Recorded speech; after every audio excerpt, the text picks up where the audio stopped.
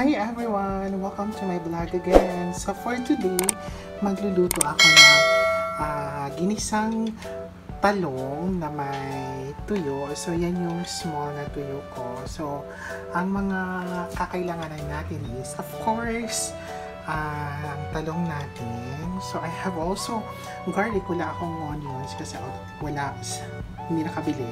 And then we have also magic sarap, toyo, and oil, and of course, ang tuyo. So, yung tuyo na to is, piprituhin natin siya una para maging crispy. And then, after that, magluluto na tayo ng ginisang gulay na talong. So, I hope you will learn something on my video. It's a very simple one, home cooking style my version.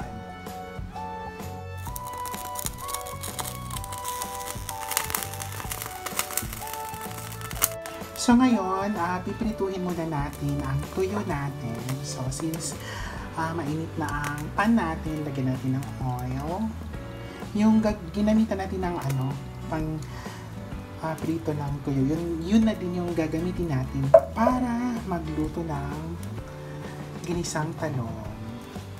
So yan, hintayin lang natin mainit ang oil and then ilalagay na natin ang small tuyo. Yan. Prituhin lang natin siya hanggang maging crispy. Since lagyan na siya. Lagyan na natin ang tuyo.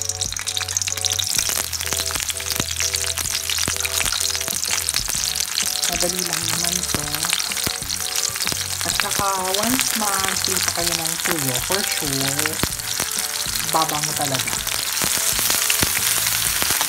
Alam mo naman ang amoy ng tuyo.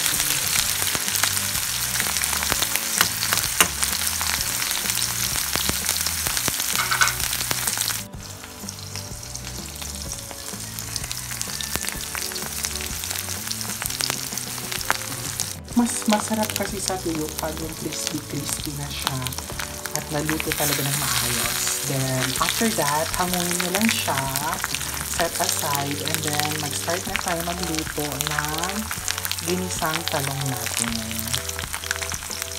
It's just a very simple one. Those who love also tuyo would really like this one.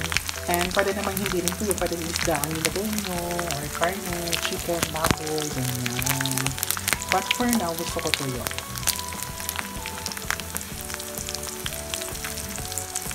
Ayan, luto na siya at saka crispy na. So, hanguin lang natin and i-set aside natin si tuyo.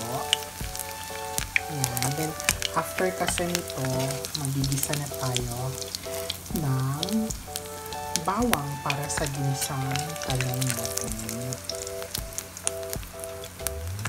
Ayan, pwede na yung oil at saka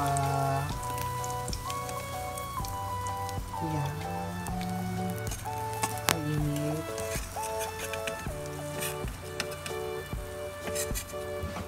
Yan. So, ilagay na natin ang garlic. Madali lang ito sa actually.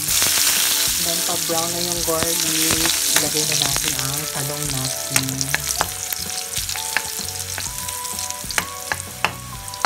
Yan. So, brown na siya. Yan. Then, ilagay ang garlic.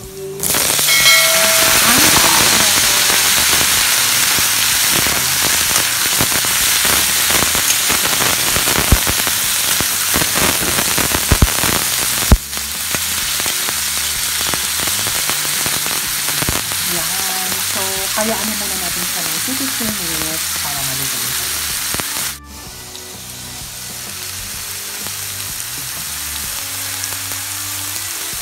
Hayaan lang natin maluto ang talong, and then afterwards, pag luto na siya, lagyan na natin ng magic sarap at saka toyo. And then last na yung tuyo natin for the final na siya, sahog.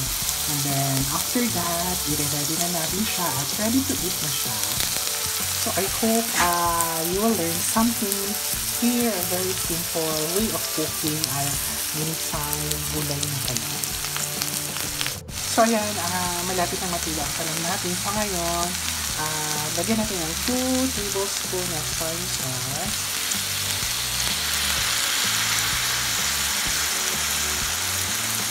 Then, lagyan na rin natin ng magic sarap. That's pampalasa.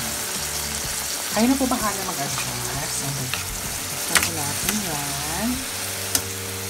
Then, let's simmer it for another 1 minute.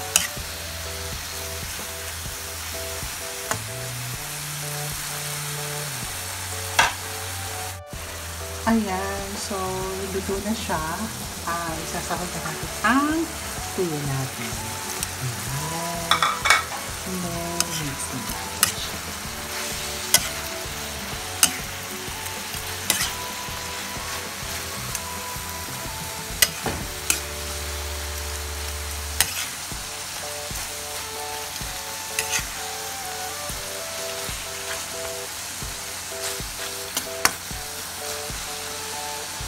Then, hayaan lang natin siya ng another 1 minute para manuot talaga yung lasa.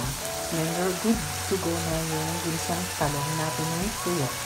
I hope may natutunan kayo sa simple way of cooking ko, my home-style version.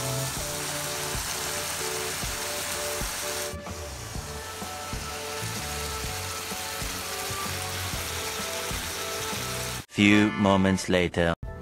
Ayan, yan na yung finished product ko for my ginisang talong na may tuyo. I hope you enjoy my video for today. So, yan po yung ginisang talong ko with tuyo. So, you can simply cook this sa bahay pag may available talong at tuyo kayo. And you can serve it sa family nyo. I hope nag-enjoy kayo sa video. And don't forget to subscribe on my YouTube channel. Maraming salamat!